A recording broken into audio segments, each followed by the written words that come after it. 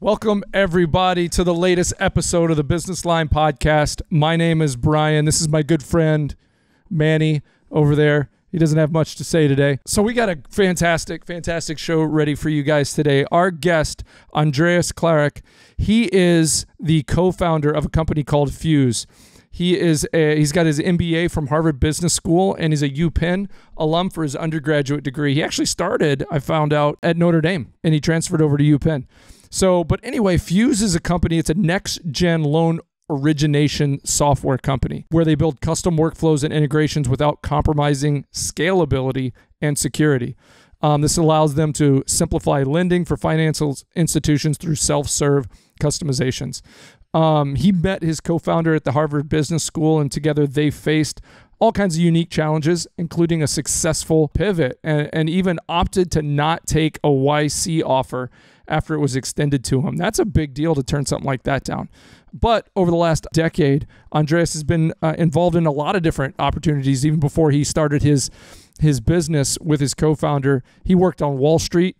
He was investing in tech and business services, which gave him a really cool awareness of the issues slowing down lenders from achieving their highest potential. He's an immigrant. So he was born in the U.S., but his family's from Bolivia. They moved back to Bolivia, and we're going to find out a little bit more about his life growing up in Bolivia, what that was like, the unique challenges of coming to the States and becoming successful in the way he is today.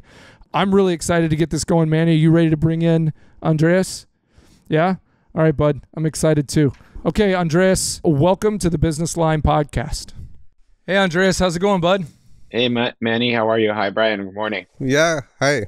Good morning. Hey, thanks so much for joining us. We're excited to meet you and learn a little bit more about kind of your life and your journey to where you are today, and obviously about the moving and shaking you're doing with your business and stuff. So awesome. Looking forward. Happy Tuesday. Yeah, happy Tuesday. Welcome to the Business Line. Manny, how about you start this off? We were talking yesterday about trying to really get a grasp on what Fuse is. So being the founder or one of the co-founders at Fuse, give us a little background on the company and what's going on about your right story. now. What's your story? How it started?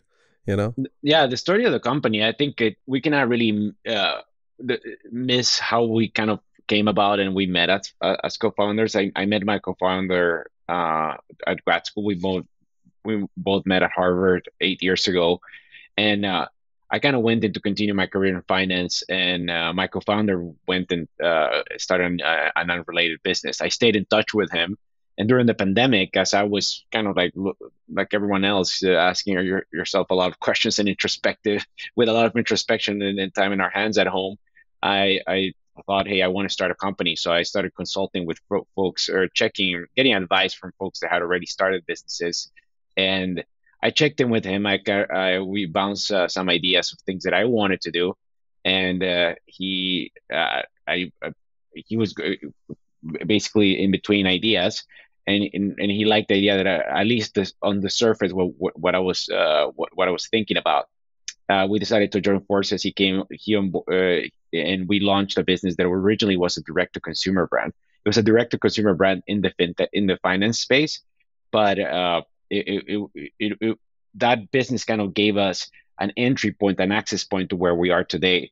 In essence, we had started working with a bunch of lenders to which we were actually selling auto loans, and they started asking us, "Hey guys, like it's cute that you're selling us auto loans, but what we really want to understand is what type of technology you're utilizing to like essentially bundle these loans and like prepare all the documentation, because we've never seen anyone be funded as fast as you guys, or like the information being clean and all of that." So that gave us an insight that what our customers really were interested in was not necessarily in our acquisition funnel of loans, but they were interested in the technology we had developed. So little by little, we instead of selling them loans, we will be far more interested in if you sell us a software. So we productized that software and turned it into Fuse, and we raised over $10 million of capital. In essence, to build that technology that allows lenders to be much more nimble, much more like tech forward, and in essence, like be digitally native, so to speak. So in trying to do one thing, you created something that became really what the company is now. Exactly. I mean, frankly speaking, I did not know about the loan origination system space up until we built the original company. Like then, in the process of actually building that company, we decided that the existing technology that other companies had was not necessarily up to what we wanted to do, Uh-huh. and we built something internal. That internal tool ended up being what Fuse is today. Kind of, if you use Slack at work, Slack was the same thing, right? It was an internal tool that turned into a massive business. So Right. that you have a bunch of stories that like things that like start as like just an internal thing that is actually the most powerful tool, and then the actual business and value of the enterprise. Okay. So help us understand a little bit, for us laymen, that Yeah. loan origination space that you didn't quite understand until you Yeah. started getting into this part of stuff. Yeah. So in essence, when you apply for a loan, there's a series of orchestration layers and processes that need to happen in order for you to be told yes or no. And like, if you're gonna get a letter that say no, because there's like a legal component to it, or if you're gonna be told yes, there's an entire set of steps that bank, credit union, finance company needs to follow in order for you to like get the funds, get told yes, sign documentation, and all of that. So that's what a loan origination system does. Think about it as a hub, as an airport, right? Like a lot of planes land. Some planes they need to be refueled. Some planes need to be cleaned up, and all of that.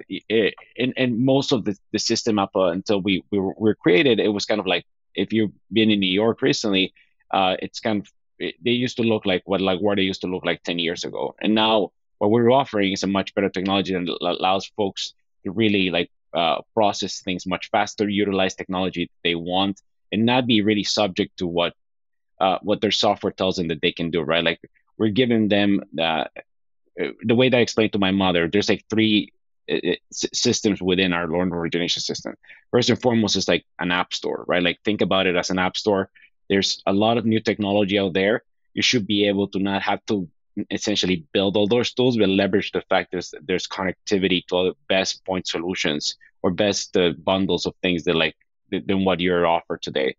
Second is recognizing the inherent tension that exists between technical teams and non-technical teams, and empower them both to really collaborate. And how do you do that? First and foremost, you need to free up the engineers' time from doing like day-to-day tasks that like the business teams ask them to do, by virtue empowering the business teams to do that those type of changes with low code, no code. Let's say you want to change um, uh, the interest rates that you charge folks, right? Instead of asking the engineers to do that, the business team understands what the rationale for doing so is. The only thing is they had to do it in zeros and ones, and now they can actually do it in something that resembles more of an Excel or a table. A user interface, a friendly user interface. Exactly, right? So the engineers can go back to do much more strategic stuff versus tactical stuff, and the business teams can actually finally like not have to fully explain everything to the engineers, right? Because the engineers don't necessarily always know why the business team is doing things. So why not just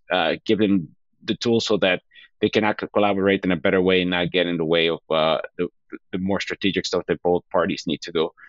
And the last but not least is obviously automation is amazing, but most financial institutions like keeping a human in the loop and have dashboards and like that they're inherent to their roles. So what we give them is the dashboards that reflect the nature of the job, right? If you're a loan officer that works at a branch, you're going to have a distinct view to someone that that works at a call center, because the interaction with the customer is different. The calls to action should be different, and in essence, like your training should be different too. Instead of having a kitchen sink type of screen that has everything but it's messy, you have a screen that really reflects the unique nature of your role. So that minimizes training and allows folks to ramp up much faster. So then again, app store dashboards and like low code no code that like enables technical teams and non-technical teams to collaborate better. Yeah, Andres. So you have created this technology that you sell to financial institutions to help them decide this loan process and in fact make it faster. So once you are like done selling your technology, is there any role afterwards for your company, or is it like only the financial institutions who have to take care of everything? Yeah, no, I mean it's enterprise, right? So there's always like an implementation phase. But I would say one of the things that like we're very proud of is like the self-serve tools that we created, right? I think that when we think about the space as a whole, up until this point, like in the last 20 years ago, like this is it was a combination of consulting and tech work. Um, the the type of the technology was not really there to be able enable folks to like, especially the business teams, to get into like changing what the nature of the product was, right? So with self-serve tools that you've seen emerge across other spectrums of technology, we allow folks to like really shorten that implementation time. So the barrier to entry, it's reduced significantly by virtue of actually giving them that capacity to like own their own destiny, right? Like open API philosophies, integrations that are already pre-built. In essence, you're doing away with like having to tell people to get in line for an implementation or adding this new technology, because you're actually having like an open architecture that gives them that ability to do it on their own. Or if it's not, or in most instances, that would already be pre-integrated in what the solution that we're giving them. Okay, so how much this implementation phase takes, like time, how much time it Yeah, takes? the shortest one we ever done, it was like 3 weeks, right? Okay, And that's great. and that just to put an example, in general, what we've seen historically in the industry, it's months if not years. So it's very that's a huge kind of selling point for us, right? Like a much faster implementation time, the adaptability of the process and technology, and the fact that like how much faster they can move afterwards. Okay, so these financial institutions, they have been doing these for these things, like giving out loans and everything for ages now. Yeah. How difficult was it to convince them that like this technology that we have built, it's going to save you time, it's going to help you meet your targets faster? It sounded like they were coming to him once they saw that the technology was there. Mm-hmm. Were they chasing you down? Yeah, I mean, there's 15,000 FIs just in the US, right? So Mm-hmm. you're going to face a mix of folks that feel differently about. But what we know is like it's a rip and replace industry, right? Like I Mm-hmm. move what we're doing. Like we're not coming here with a de novo type of thing that like people have never heard about. So it's very easy for us, once we actually get their attention, to really demo against what they have, because we know kind of what, either if they have a homegrown or they have like using some of the incumbent systems, based on kind of conducting properly discovery calls and understanding what the specific pain points are. You can just show them and see how this compares, and make both the business case and the technological case for the platform.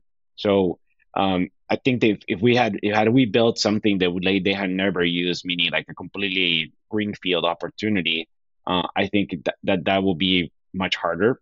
But the way that we kind of position it enables us to like really like from day one show the us against them, that situation. Cool. All right, so now it's time to get into some cool stuff. This is what I really love, Andres.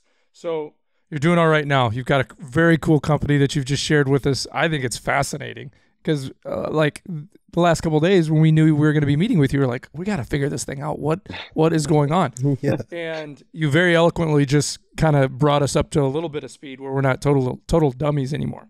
But life hasn't always been where it is now, right? You spent time on Wall Street working with some pretty big names. Tell us about life early on. We all got stories that we trudged through, but I want to know about yours. So you immigrated to the States from Bolivia, is that right? That's correct. How young were you when you moved? I was 18 when I moved right out of high school. Okay, so you grew up in Bolivia. I mean, Yeah. all your formative years, a lot of things happen in 18 years for a person. So tell us about life growing up. Well, growing up in Bolivia was, I always remember as like this idyllic time, right? Like obviously, like there are a lot of shortcomings as a society there, like, and I mean, the fact that I live here today kind of tells a story that like perhaps there were not opportunities there to like really pursue all the things that I've been able to pursue here, and the set of doors that open here were not even doors that existed. South America. I had the fortune that my parents had me in the U.S. Like I was born in the U.S., but I was raised in Bolivia. Mm-hmm. So I think from a very early age, I knew that the opportunity to come to the U.S. was going to materialize at some point for college or afterwards, right? But Right. growing up in Bolivia, kind of key things that I remember, right? Of course, um, family ties, right? Everyone kind of lives in the same city, so this whole notion of seeing each other a few times a year, which is non-existent. You just see everyone every weekend, right? Like there's Yeah. like there's a cadence That's kind of between like how you grew up, right, Yeah, Manny? that's Yeah. how. Yeah, yeah, we grew up. Yeah. yeah. So it's like there's a cadence of like I'm going to see grandma, my maternal side this day, paternal side, and like your cousins will know each other. And there's not this massive gap on like your side, your cousins from your mom's side or your dad's side. They kind of all know each other, right? So that navig it also probably creates more tension over because everyone needs to share their time all the time. So, Mm. but I that was one. Second, there was no diversity in Bolivia, right? Like, Mm. although in Bolivia, people think that they look a little bit different. Someone is of more European or non-European heritage. Like, it's Bolivia is like the most native American kind of country in Latin America, or one of the highest mixes, right? So everyone kind of looks at very Everyone looked kind of the same, right? kind of the same. So there's no real diversity. So you come to America and all of a sudden, like it's different, right? Like and you never thought about certain things that before coming here. And I I would think, say and that, the flip side of that, sorry to interrupt you, but I think it's important to point out. I think a lot of the times here, what we don't realize, because similar with you, right, Manny? Because a lot of the folks not everybody looks the same, obviously, but right, a little more homogeneous. Is that how you say it? Homogeneous. This is yeah, dummy. A little more homogeneous. But here, like one of the things that we take for granted is that we can almost anywhere. Now, there's parts of the country where a lot of the folks look the same and in different kind of subsets. But you go into the cities and everybody is a little bit different. Your neighbor is a high chance ain't gonna look like you. yeah. So Yeah, and I cool. live in New York City, right? So like Oh yeah. just then think about just food choices. So all of those things like growing up, and also you see definitely Bolivia, like things that I don't miss is the stark societal differences, right? Like the level of poverty that you witness is Mm. it's something that you don't have here, right? Of course, you have homelessness and all of that that has grown dramatically in the last couple of years in the U.S. But I think that what drives that is very different than what drives homelessness in I Bolivia. agree. It's not like the sheer just It's lack a of lot of the research. time it's choice and poor Yeah, choices. yeah. Whereas in Bolivia, Right? just real It's what you poverty, got. right? Yeah. You see Yeah. It's what you kids, got. yeah, you see children and things that and elements of poverty you don't see elsewhere. So that in itself was it leaves a mark on you, right? Like because you experience it since you're a little kid, right? So as You you know the leave, bottom, you right? know You the know. bottom, and Yeah. when you leave, you notice the differences. When you come back, it's even harder because you realize some of the stuff also became invisible over time when you were there because you get used to it too. For sure. You know, that's another thing we take for granted is I don't know that we can say it and you can see videos and you can see movies and things like that to try to portray it, but we don't understand like the bottom 1% Of the world. to some Yeah. degree in this country live like kings and queens compared to some other parts of the world. I don't Oh think yeah, like food is ugh, super cheap here on a relative basis, right? Like it's just it can be found. It's in yeah, abundance, yeah. you know. Yeah. People would waste lots of food here. Yeah. So tell me about this. So obviously there's probably some struggles and some things that you saw in Bolivia and experience. What do you think the biggest blessings for you were growing up the way you did? Um, Obviously, look, my parents got a lot of help, right? So I think I had the blessing of having tons of time, particularly my mother, right? Early on in my career, not in my career, in my childhood. Yeah. It's kind In of my career, you career, know. in my career as It's a all set baby. up. the that time was awesome, right? Like just that idyllic time. I guess I went to very good schools in the context of Bolivia, Mhm. and that really opened a lot of opportunities down the line.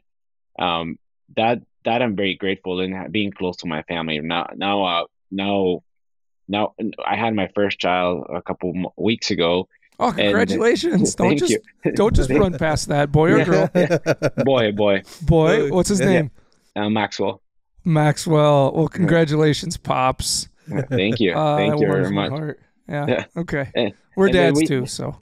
Yeah, it's transformative, right? But like I know that, for example, my family lives our families live splintered all over the world, right? Like my wife is Norwegian, my sister lives in Switzerland, my parents live in DC, like her family lives all through Scandinavia, and like we live here in New York, right? So now that I see the little baby, I realize, wow, I grew up surrounded by cousins, and since you're asking me how was Bolivia, what I think about it is just I was surrounded by friends and family. Yeah. I definitely have friends here, but family it's not as much. It's different, yeah.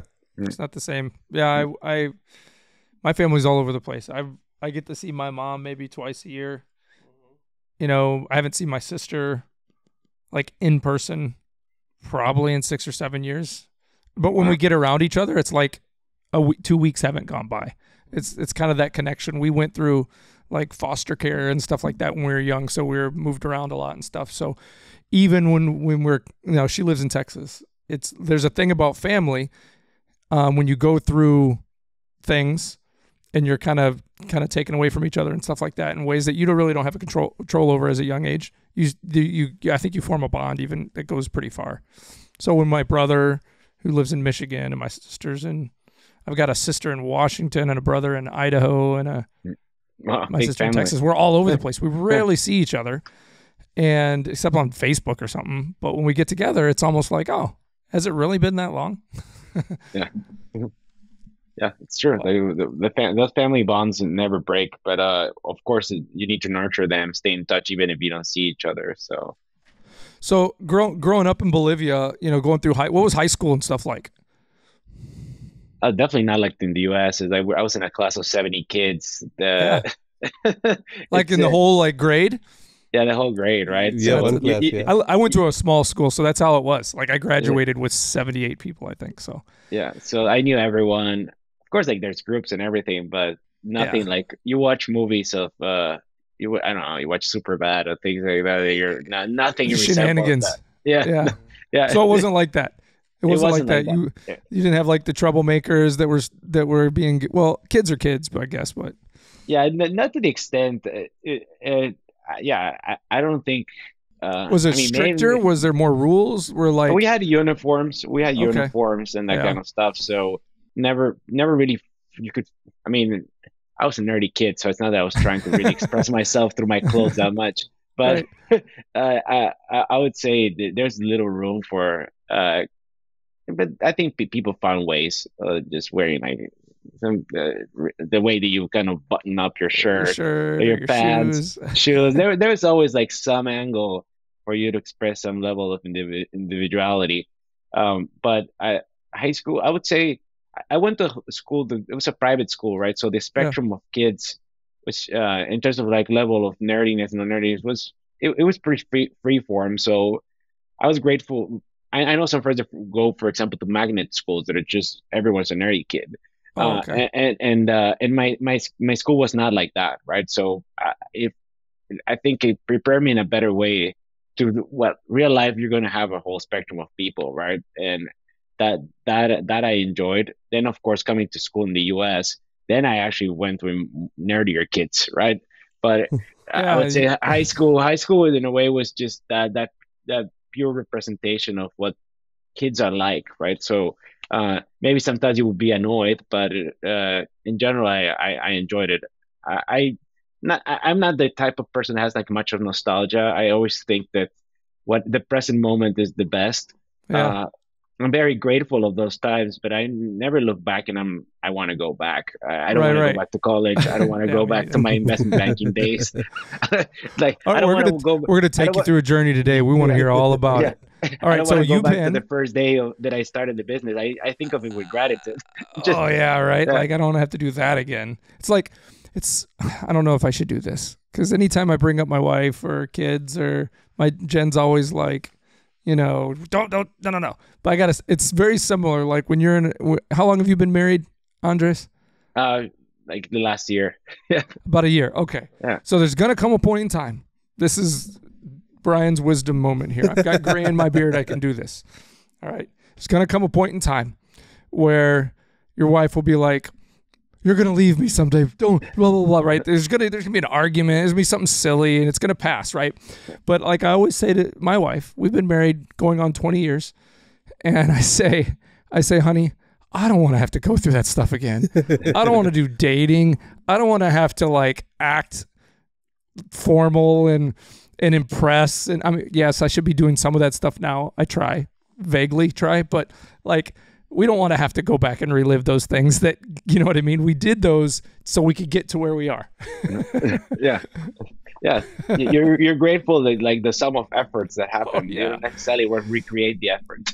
Yeah. And maybe I do a poor job of showing that I'm grateful, which is probably the case, and that could be true in our businesses too. Cause sometimes it's like, it's the day to day and the grind and stuff like that, but a lot of gratefulness. So, like Andres, the more you talk about, like Bolivia, it feels like, like you're talking about India, your culture and my culture, like it's almost the same. Well, very family oriented. Yeah, family oriented, like, okay, schools, we have uniforms, like in one grade or one class, you have 60, 70 kids, sitting around. I mean, here, I see, it's totally different. It's another world, different world. Yeah. If you compare it, I remember being in school, talking about being in school years and years ago, and you're learning about other cultures and like social studies and stuff. And you're learning about, you hit South America, you hit Central America, you hit Europe, you hit India, you hit Asia.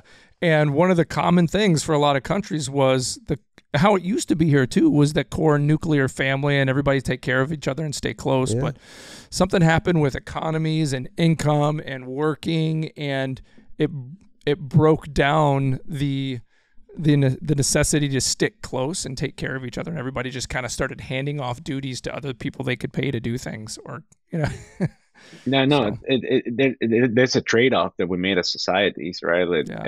And it's manifesting itself in good and bad ways, right? Yeah, absolutely. So those trade-offs have cost, and as long as we're eyes wide open to it, I think we will navigate it, but there's definitely collateral damage of all of that. Yeah, if we treat it like a pendulum that goes back and forth, I think we're starting to see some swing back to like, man, my family's important. I don't want to just, have them go away and stuff. Mm-hmm. So you went to UPenn you came to the States after high school, and is that where you went to undergrad? Is at University of Pennsylvania? I went there for my undergrad. I actually started in Notre Dame, but I transferred. Notre Dame. So you were Midwest for a little bit. Oh yeah, I lived in the Midwest combined of 4 years, because I spent 2 years in Notre Dame before I transferred to Penn. I transferred to Penn in the midst of the financial crisis, right? So that was the whole that was an entire decision on itself. And then I lived in Minnesota for 2 years too. So we're at Minnesota, like in the cities, in the Twin Cities? Minneapolis. I was in Minneapolis, so I got my exposure to the Midwest accent and the culture and all of that. I would say like Minnesota and Indiana are very different states, though. Diametrically different, way different. Yeah, I mean, sometimes people lump the Midwest into one thing, and it's a mistake, because just I think Minneapolis, it's its own very different culture. Oh yeah, for sure. Yeah. Like my mom and stepfather, they have a place just south of the cities that when they're not in Arizona, they're there in the nice months, and it's totally different. And I've been, when you're Notre Dame, just you're not that far from Chicago, so some of that bleeds out that way. Chicago's very different than Minneapolis, and Indiana in general. Especially if you get away from more of the urban areas, is a lot different. Yeah, correct. It's just I never went to Indy, though. If you think you never made a trip down to Indianapolis? No, never. I've never stopped there. I've only driven through. It's a neat looking city. Yeah. So I don't know much about the culture there. Yeah. Okay, so what was it like? Okay, so Notre Dame, Pennsylvania. So you're doing your undergrad. What was college life like for you? Was it head in the books, just get through this, good grades, or screw around? No. I loved college. College in the U.S. was just my getting your feet wet in American culture. Also, Penn and Notre Dame are super different schools, right? So one is very Catholic. The other one's like typical East Coast Ivy League. So even like from a political standpoint, they're very different schools. Like Yeah. I do remember the Obama election, and Notre Dame was like the saddest day of their lives. And I remember my friends that were in colleges, the schools, they were like the happiest days of their lives. So I'm very happy that I got to have that exposure to both sides of America, right? Like, and that gives you a balance, I think, over time. And perspective. In perspective. So transferring to Penn, very different school. I would say, definitely like the bar was much higher, right? Really? Yeah, I would say the smartest kids I ever met. And I also went to an MBA to a good school afterwards. I would say the undergrads at Penn, I've met 2 or 3 kids there. I don't think I've run into such a smart person in my life, at least in terms of raw smartness. I sometimes I wish to go on LinkedIn and see what they're doing, but if they live to their entire potential, because gosh, you meet some kids that are just machines, and that was kind of like the first thing that I noticed in terms of like the student body. But I think on the average person was just as good and ambitious in both schools. Help us with a little perspective on that, because you've got some perspective that a lot of us don't, being around and a part of that Ivy League school from a standpoint of intelligence. Like, I struggle with understanding, because I mean I spend a lot of time with Manny, so he lifts me up a little bit, but like from a like I was an athlete growing up, and I always thought I was a good athlete. But when you get around elite athletes, you realize that there's, whether it's DNA or the work that they put in, just got them to such a level to where now it's too late to ever get there. Like, put that into perspective. When you're talking about smart kids, I mean, we can kind of goof around, nerdy, blah, blah, blah. But like, I've been around smart people, but I think you're talking about a different level of smart people. Yeah, and it's the type of, and this doesn't mean that they're good people either. They're just mean that they have an ability to process and learn stuff at a pace that I really couldn't, right? Yeah. So, and it's just like natural to them, right? Like and I would say like some of them cannot really explain to you. Like my favorite ones were the ones that could actually explain to you, but some of them, like, their brain was just operating a higher order of things. Just skipping way ahead. Yeah, they couldn't really explain to you parts of it was kind of they spoke a different language, but you knew that they were actually coming to the really resolving the things. For example, I would take a couple of like math classes or like game theory classes with them, and like some of the logic of that, I could like get like 80-90% of the way there, but it would take me a while. But that finishing touch of logic, it was just really impressive. And just the sheer amount of I remember some kids were taking 8-9 classes per semester, and they were still getting A's and all of that, right? Wow. That really shows you it was not it was also ambition combined with like just horsepower. Yeah. And that it was just, I didn't know how. I mean, I tried to take more than 5-6 classes per semester, but I just couldn't really do it at that same level. So you develop a sense of humility. I probably did not have that level. My humility levels were probably on the low end before I met these people, and then like you get slapped on the face by just and it just shows you that you just need to work harder, right? Like and I think like sweat really beats most of the time. Like you just you need to show up, right? So that is also very important. Like if anything, what like my Ivy League experience taught me, it's like you can outwork most of the smartest people out there. So just be outworking. Just that's your superpower, right? Maybe you have more stamina. Yeah. Or drive. Yeah, but if you have both, you're a machine, right? Like you have like the Elon Musk of the world, people that actually have both things, or and want to put in the time. They have both, and yeah, you have no shot. Yeah, I'm trying to teach my son that concept right now. It's like he sees his sister really good at a lot of things, like artsy kind of stuff, and she's really talented, and it's relatively natural. That's in our blood for sure. But with him, he's super smart.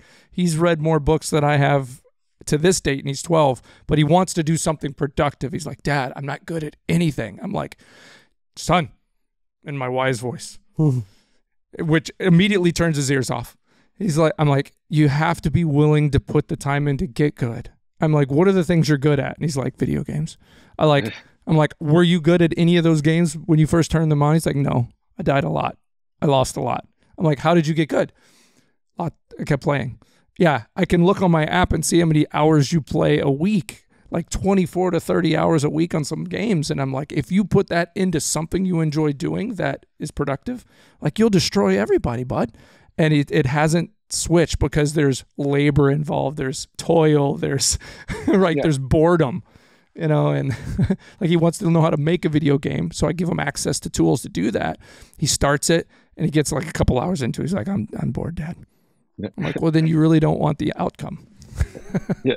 I always like that analogy of the hedgehog and the fox, right? Like it's, you want to be like super deep about one thing, or you want to know a lot, very little bit about a lot of things. The Renaissance. Yeah. So which one you want to be, right? And make a conscious choice on how you want to approach learning, lifelong learning. And you just, I think like before starting a business, my tendency was to identify more like a fox. I wanted to just learn a ton, but like really not very deep. And now when you start a business, you kind of were forced to be a hedgehog because you need to be like the subject matter expert about this little thing, so that you can come to the shows, explain in layman terms.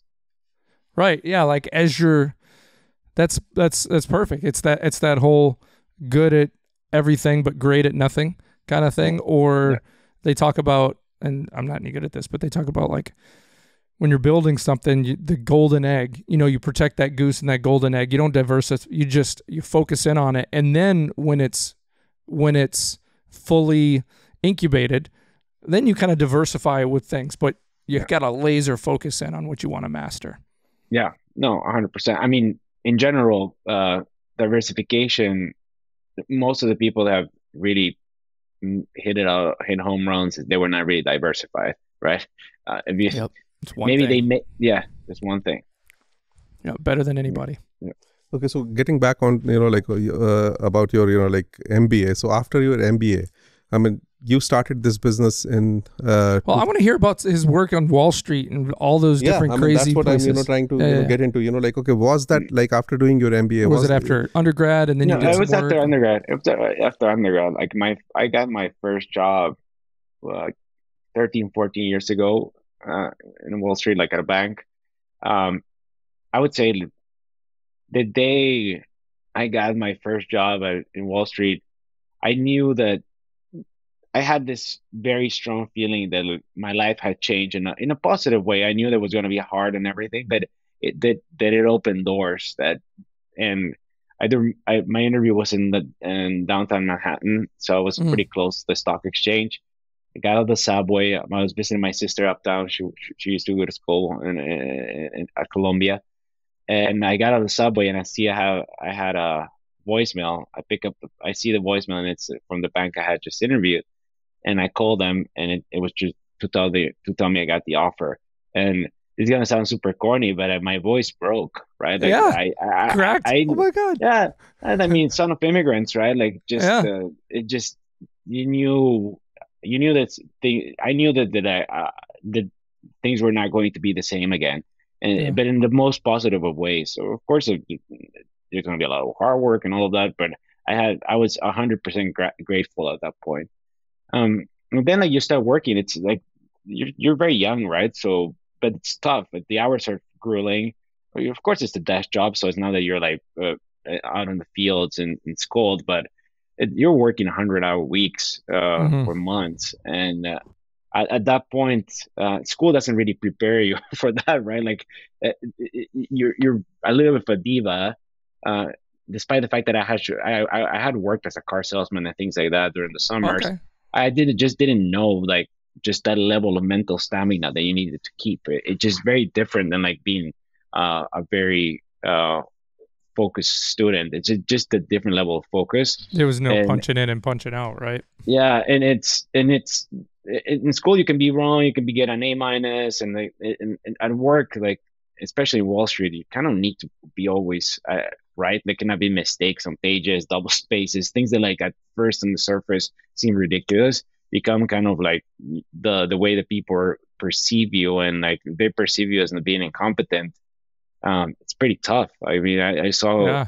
I saw colleagues just being, and once they perceive that they're incompetent, they start treating you differently, and it's a tough environment if you just don't but if you're doing well, people don't second guess, even if you're making mistakes. That's why like the very beginning, it's fundamental to leave a very good impression on your Yep. teammates.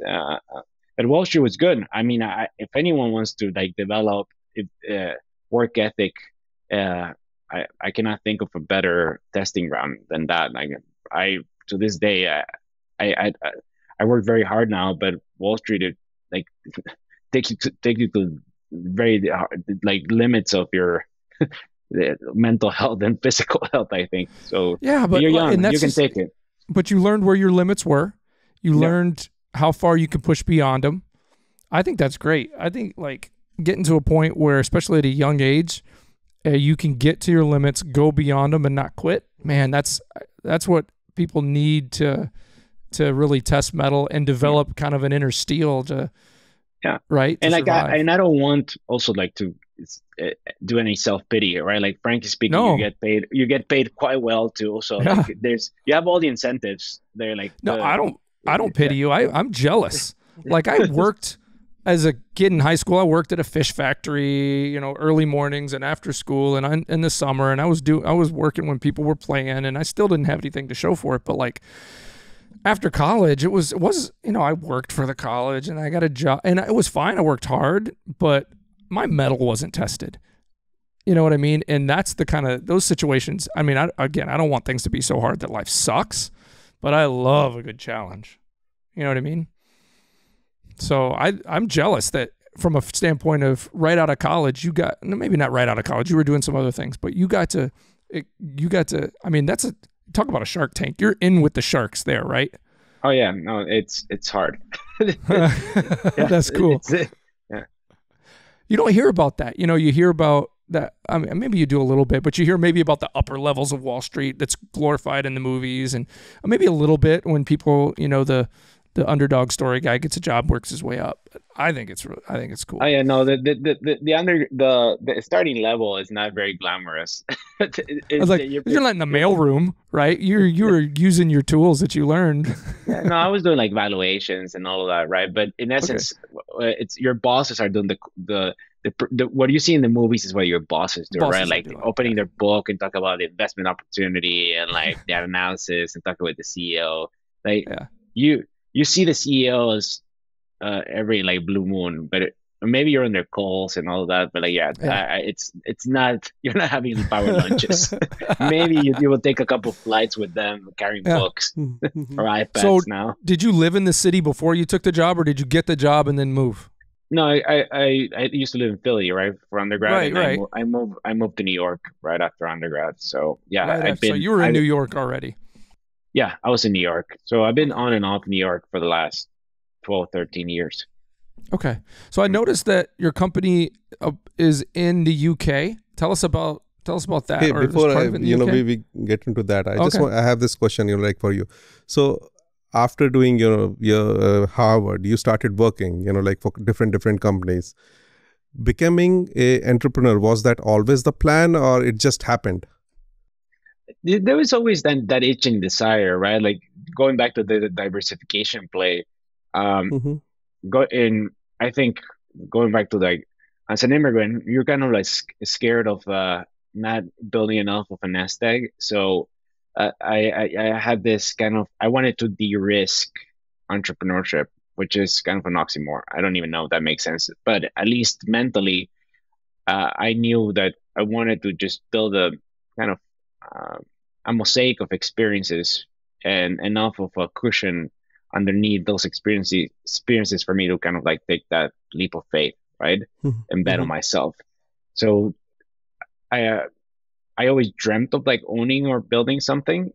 And when the opportunity came and the set of ideas started kind of like appear in the canvas of my head, or just the opportunity to like start this with Mark, my co-founder, and all of that, I I realized, hey, like this is the moment to do it. I did not idealize entrepreneurship either. I thought it was the hardest thing to do because you make very little money. Like the outcomes, there's 10% chance that you will make it, if not lower. So like most startups fail. Yeah, And that is there. Yeah. yeah, so really just taking that plunge is a real plunge, right? Yeah. And Yeah, and and not everyone can do it. I mean, there are like two types of personalities in the world, like one people who want, okay, if they are having a good job, they're satisfied with that. But whosoever becomes entrepreneur, it's not just, I believe it's not just, by chance. I mean, there is always something inside that you want to build. And yeah, of course, when you do that, you, somewhere in the back of the mind, you always know that, like whenever I do that, I'll have to start from scratch. And that's a big risk. That's like, you are living a comfortable life now, and then you are starting from scratch. So, I mean, I believe every entrepreneur always have that itch inside them. Mm-hmm. yeah. So, And you also had that. You also seen it in your parents. I mean, at least I saw it in my parents, right? Like they overcame a lot of their own difficulties and so like that prior generation. I the way that I see it is, you pass on bigger dreams into your children because your parents kind of overcame things, and you realize if they could do it, then I can do it, and like you find that extra energy to do even more. So you pass on that ability to dream and dream bigger than the prior generation, and knowing that there's like this Argentine comic writer. He talks about like in order to make good bread, you need to turn a lot of people into flour. So like my Mm-hmm. parents were that flour, right? Like in order for us to be the bread that we are today, they turned themselves to flour, and like now I'm turning myself into flour to make my children and future generations get a better piece of bread. So just that can do that vision, and like really realizing that you're building on top of other efforts. It's kind of what made me think, yeah, I can do it. Like I mean, and if it doesn't work, like I tried and I tried, and I'm Yeah. going to be very proud of it. And it's not the end of the world. It's not that I'm like going to Mars. Yep. I'm trying to build a loan origination system for banks. Right. so when you started this, like business, I mean, you talked to your co-founder, you ran that idea through him. I mean, so Was he the tech side of things, or how did Yeah, you guys get to the technology? No, he's heavy tech, right? Like he understands the Okay. product. He's a I don't. I mean, going back to like the kids I met at Penn, he probably is like the other person I know aside from the kids at Penn that have that sheer mental capacity that's unique. Like the level of organization is just off the charts, right? In order to build a great technology, you need that, right? Particularly when it's enterprise grade technology, like you're selling to banks, credit unions, finance companies that need super secure, very organized stuff. No room for It's been failure. there's Okay, so you ran this idea through your co-founder, and he liked your idea, and that's how you started your business, right? That's how your and business started. we knew each other. I mean, we Mm-hmm. knew each other from business school. Mm-hmm. So we started like getting chatting about the idea, and like then we perfected it together, and we started like that direct to consumer brand, and then like we switched to business to business enterprise software, and that's how we raised all the capital we raised. But yeah, that entire ideation phase, he was we were both together at that point already. So, like I have this question. So you had this idea and then you ran it through him. So if this guy was not on board, would you still have done this? Yeah, I think I was. I mean, the idea would change, got refined, but yeah, I would have done. I was already kind of doing this on my Yeah, own. I had already like created the C corp, and I had no job at that point other than building this business. And like you said when we started, you had the original idea was a direct to consumer product and service, right? It wasn't necessarily what it is now. Yeah, and I was like 3-4 months into the idea when I actually but it's nothing, right? It's in startups are multi years and not decades, the type of processes, right? So Yep. 3 4 months is kind of when people think about the humanity in the context of the age of the universe. so Right. I had spent my opportunity cost plus, I don't know, a couple 5-10K maximum in terms of actual dollars that have gone out of the door. So I'm a big believer that in the early days you should be as generous. You always need to be generous with equity, but like especially in the early days, just such uncertainty that you need to recruit the best and like incentivize them accordingly. Yeah, it's like what we learned. It's what we learned Mm-hmm. at our last episode about sometimes it's. I'm not calling your original idea a bad idea, but it didn't turn out to be the good idea, right? Yeah. Sometimes it's that first Yeah, it idea evolves. Yeah, that's what. Yeah. it evolves. It is you take a step forward with your idea, then you take 2 steps back when someone says they don't like it, and then Yeah. you move forward because something changes or something better gets created out of it. Absolutely. So this happened, like during the COVID era, right? Yes. I mean, that's when, like you had developed this idea or, started working on this. I mean, Something during good out of that something time, bad. yeah, during that time, most of the financial institutions were not, like offering loans. I mean, everything was down, Mhm. At that particular time, you came up with this idea, you came up with this, technology, and you sold it to banks. I mean, the financial institutions, right? I mean, that's Well, here's the thing. I think that some people don't maybe think about sometimes is things were down, but the government was pumping money into the economy. yeah, the government was, but not the financial institutions, But right? it was pumping But also money branches were closed, right? So like Yeah, banks that's what. needed to find a way to like the few even so their normal go to market motion was through branches, but if you don't have people at branches you got to applying find for a new loan, way. you find a new way, and that's when they realize that the technology stack that they had was insufficient, right? So and they still are coming up with that realization, right? Like where you see like the graphs of the amount of bank branches in the U.S., it's just downward spiral. They're not Mhm. bouncing back. So you need to find your customers where they are, and that usually is in their living rooms. So Yeah. make it very easy for them to minimize keystrokes, right? There's nothing more annoying than like refilling an application 50 times, right? Like all the tools are there with minimal amount of input from the customer to actually like apply for a loan. So that's kind of how we help banks and credit unions, finance companies. It just make it seamless, and make it seamless to also adopt technology that helps you do that. Those are kind of some of the value props that we have for them. Any thoughts on what's been going on with the whole Silicon Valley Bank stuff? For me, that was not a surprise, right? The my some people I know, like I actually warned them. Oh, really? Days leading to.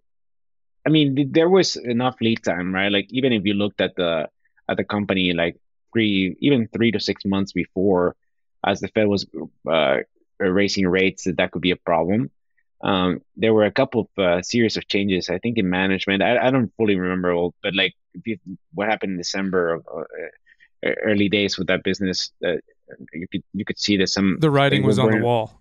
Yeah, and like the last when they announced the equity infusion and all of that, the afternoon before, the day like 24 hours before or so, they went to the receivership or whatever the term is. I did tell folks, right, like numbers look pretty bad. I mean, it's not that I did tell folks on Twitter. I just people in my network of co-founder Okay. founders. I told them, like, listen, just get out your money out because I've seen this playbook play in emerging economies, and this doesn't look good. And I was obviously not the only one thinking about it. So it was sad to see a major player in kind of the startup scene, but you can also talk about just horrible managerial components of what happened there, right? I Some feel of the bad people that they were bringing in at the top, it was just yeah, and there was the real issues, right? I think, I mean, I could be wrong on this, but they didn't have either a risk or a specific role, and there's always a combination of luck and things, but just the mismatching of assets, that's an unforgivable sin, right? So Yep. obviously, like the collateral and all the other banks, First Republic and all that afterwards, it was crazy, but it was scary times. It felt uh, like a very '08 light type of days.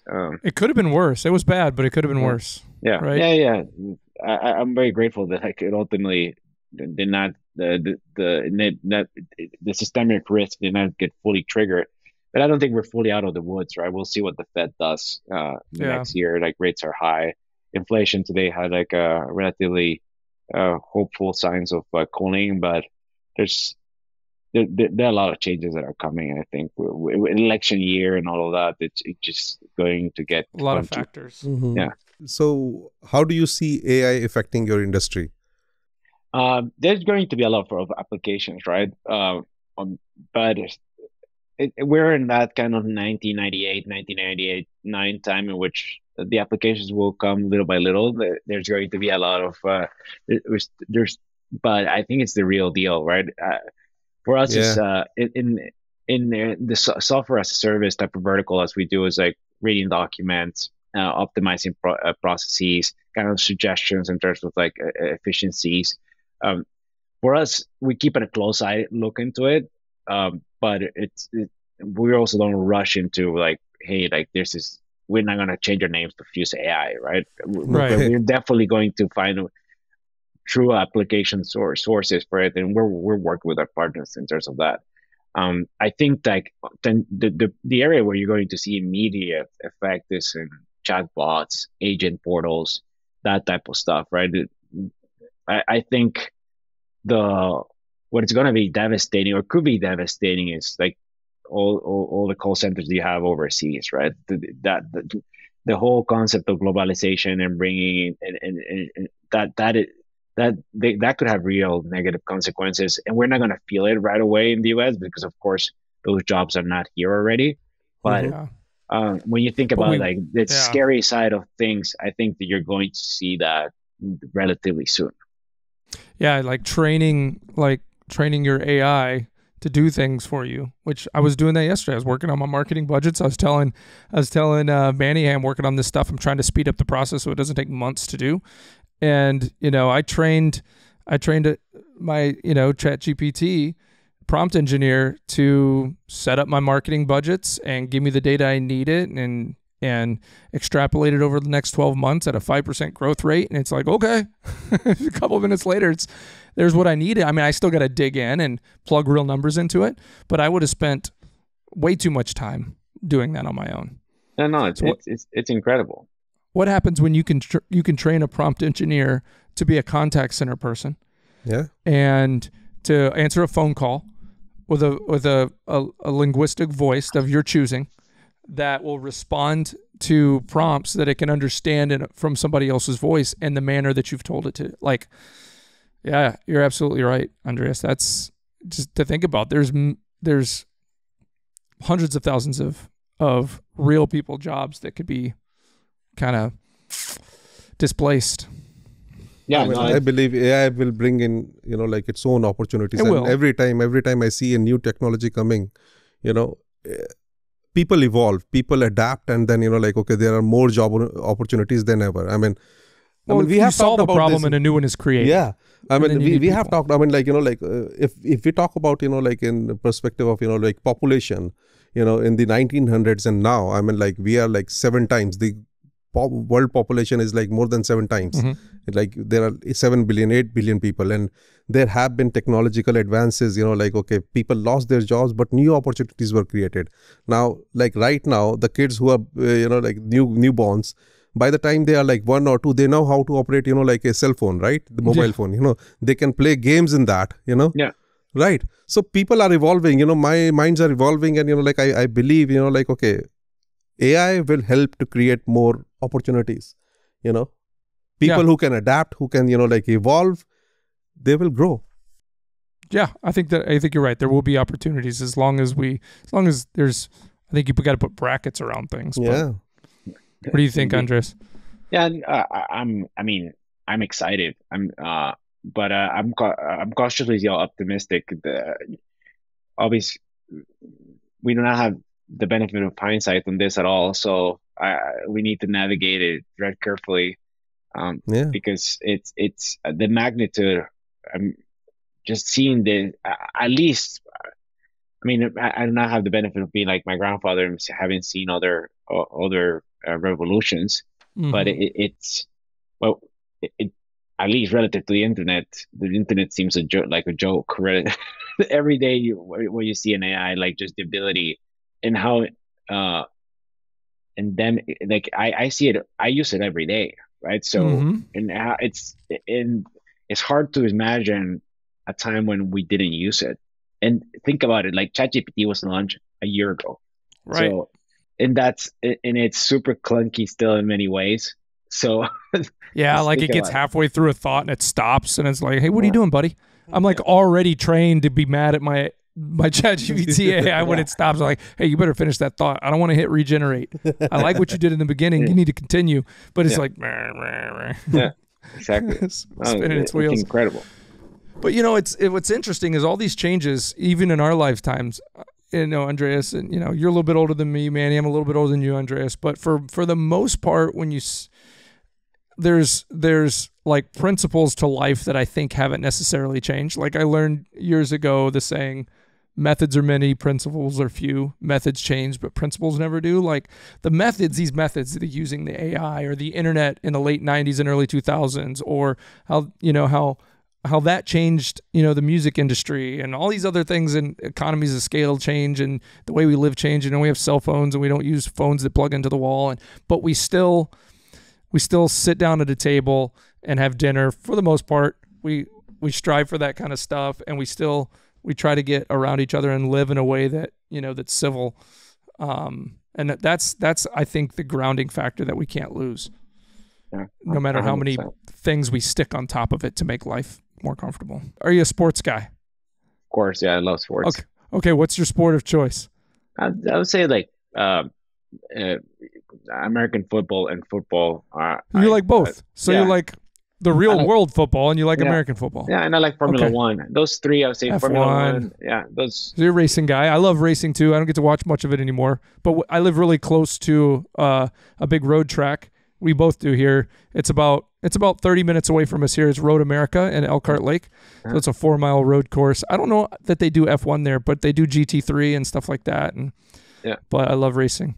Oh yeah, no, have you ever got to drive out on a track or anything? Yeah, I've been on a track a couple times. Yeah. Very cool. I did one of those experiences too. So you like American football, you like actual football. We call it soccer, obviously. Yeah. Manny's a big cricket guy. India's killing everybody in the World Cup, World Cup of cricket. So do you follow sports enough to kind of tell us what your favorite team is and stuff like that? Let's say for NFL. I love the Jets, but Jets. I like torture. You like torture? I was gonna say you love heartbreak, you love pain and misery. No. Yeah. So how hard was that when Rodgers went down for you guys in first game of the season? It was on brand though. So yeah, it was on brand. I love it. You guys were like, well, of course. Why wouldn't that happen? So years ago, you guys got Favre, and he played really well for a year. But that's crazy. So, but the Jets don't have a bad team. They have a really strong defense. But you're right; they're heartbreakers for sure. Yeah, they're better than the Giants. Oh yeah, the Giants are awful this year. It's New York has two teams, Manny. The things like in general, I think New York sports folks don't really the level of religious fervor that you kind of see in other cities. I remember in Minnesota, like the Vikings were life, right? Yeah. People care. I do remember that I was here when like the Giants won the Super Bowl. Is it against the Patriots? They always beat the Patriots, right? Those are underdogs. Yeah. And I remember thinking, okay, let's go out. I don't really care about the Giants, but I just want to be in a city that celebrates a Super Bowl victory. I don't care. Yeah. There's so many other things to do, right? You don't hang your life on it. That's how it is here in Green Bay. You hang your life on the Packers. New York is just not, it's a global city. People from all other ethnicities are there. All other countries are there. And I believe that plays a factor. That's why, it's not that crazy. there, you know, like for And a people game. just celebrate New Year's here and Victory Day during the war. Like, Yeah. yeah. I think in not. general, Penn basketball is not that strong. I think in the last couple of years, Cornell, maybe Princeton made it into like the March Madness, but Yeah, in general, I don't remember. Penn won the Ivy League football tournament, I think, back-to-back years when I was at Penn, yeah. and no one cared either. No one So cared. no one cared. No one cared. I mean, it's if Well, what? you're not first division college football, I think like the fervor is also pretty. That's something I loved about my Notre Dame years, that I actually got to see college football. Notre like, Dame is crazy. Yeah. yeah, that is amazing, right? And then I went to Penn for 2 years, and I didn't have tailgate Saturdays, and it was just it was a trade-off. It was a trade-off. It was a real Yeah. trade-off. So how about we're in holiday season now, full-fledged. Thanksgiving's coming up, Christmas right around the corner. Any big plans? Any big traditions you have with the family? Do you travel back home? Do you stick around? Yeah, we're going home next week to be with my parents in DC. Okay. My sister's actually going to the F1 Grand Prix in Las Vegas, and and then she's going to come tell us all about it that week. And in December, we're going to Europe. We have my sister lives in Switzerland. We're going to a week in London. The three of us, me and the boy and my wife, just to have cool. some time there, and then just visiting family through the continent, and come back here after Christmas. That sounds amazing. Christmas travel. Well, all right, bud. You gave us more time than you planned. I really appreciate you. Your time is valuable, much more than ours. But this was enjoyable, Manny. You had a good time? Yeah, I had it. Oh, this is great. I think our audience will too. Andres, it's been an honor and a pleasure talking with you today. Thanks for spending the extra time with us, and have a great holiday. Hopefully we'll bring you on again sometime and see how you're doing. Oh, love to update you. I earned that right. And then again, sorry for being late, and the honor was all mine. So no worries. You guys. All right, bud. All right. Take care. See you, Brian. See you, man.